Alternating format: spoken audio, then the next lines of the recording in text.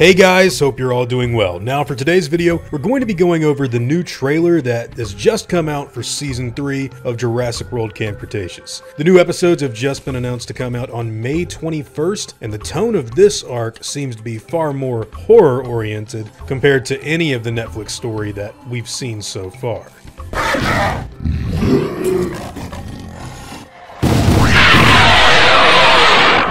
So just a short while ago, the official Jurassic World channel released this new trailer for Camp Cretaceous. And right off the bat, many of you will no doubt have taken notice of the darker and more ominous feel that this short video has in comparison to much of what has happened already.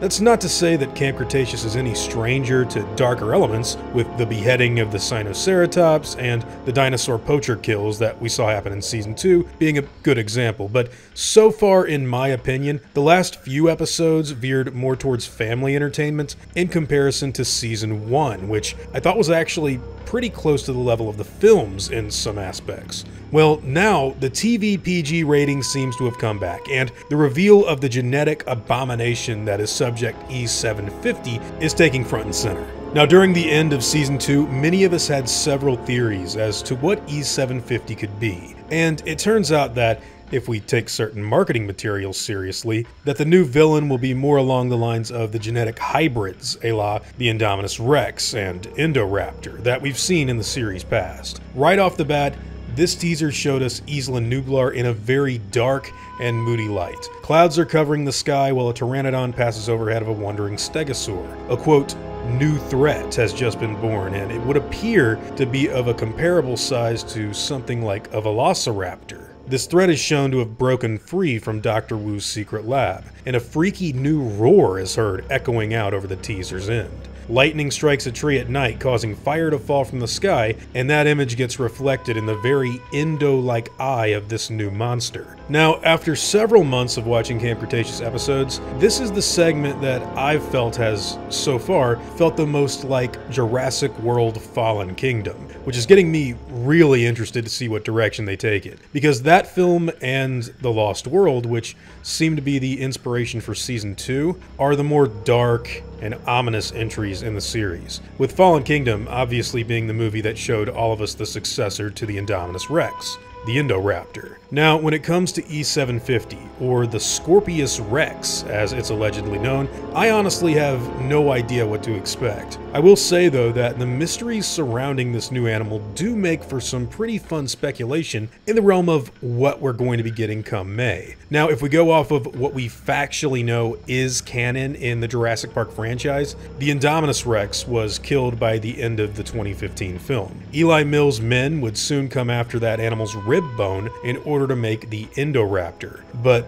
this genetic freak has been locked away in a deep part of Dr. Wu's lab, and for some reason kept frozen in a small security device for fear of it ever getting out. And now with the dinosaur running free, I don't think anyone has any real idea of what to expect. The really cool thing about the Season 3 trailer is we don't really know much about this animal at all. All that's really been revealed is that it is allegedly some sort of hybrid that is after the Indominus Rex, yet before the Indoraptor. So my mind personally has all kinds of questions like, why wouldn't Dr. Wu want to go after this?